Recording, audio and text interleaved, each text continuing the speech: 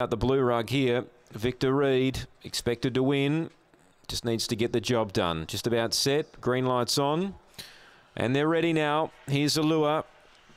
Race 10 Angle Park, they're set. Racing, Victor Reed hopped out only fairly. There's Speed, Jack's Cade, Rugged and Ready's going to push hard. St. Sandy holding the rail, and Victor Reed's going to end up in fourth, about 3 off the leader, St. Sandy early.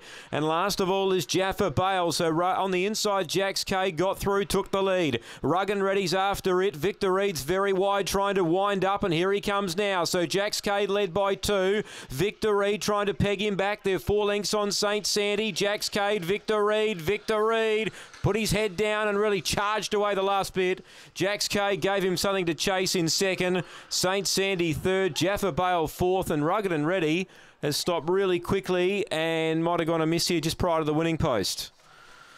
So Victor Reed will win.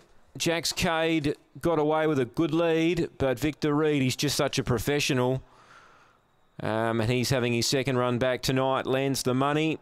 Victor Reed, of course, great bunch of greyhounds they are. Victor Grosso, of course, Victor Hayden. And this one's Victor Reed.